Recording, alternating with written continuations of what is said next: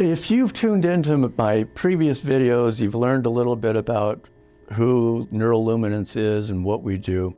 Today, I'm going to dial in really tight to one topic, and that is infrared light therapy.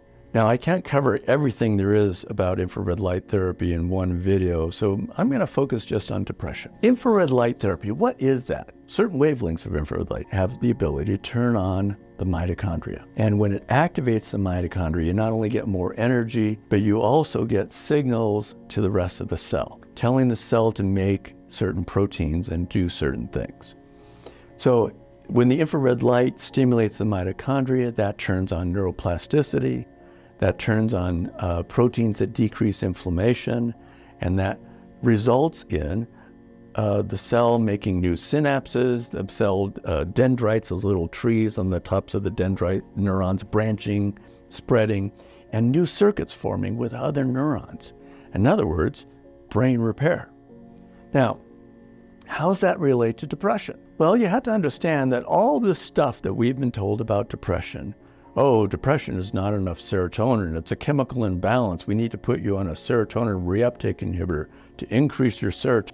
Anybody who has depression knows exactly how well that works. You got about a 20% chance that an antidepressant is going to work. And you got to take the pill every day. And maybe if you're lucky, you're in that 20% to get better, you get somewhat better, but do you get 100% better?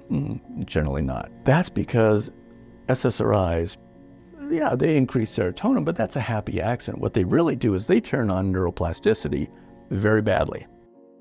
Infrared light therapy, particularly the type of multi-watt infrared light therapy that we do, turns on neuroplasticity very, very powerfully. And therefore, multi-watt infrared light therapy is a very powerful antidepressant. Can you imagine getting 20, 30 treatments of something and being done, saying, okay, see you later, doc, have a nice life, not taking a pill every day? Can you imagine? But that's exactly what our patients have experienced.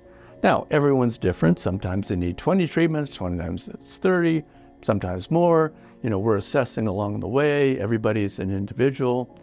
The treatments themselves, we do them, generally twice a week. So can you imagine, 10 weeks into your life? That's about, it takes 6 weeks for an SSRI to work, but 10 weeks into your life, you're depression-free. Yeah, we're not changing your genes.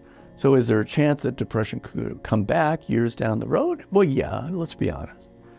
But, you could be depression-free for years. And that's what we're seeing in our patients. 5, 6, 7, 8 years out, they're depression-free. That's pretty exciting stuff. What about the really complicated cases? The people who they've tried everything and they're not getting better and still they're struggling. So treatment-resistant depression, what do you do for that? Well, guess what?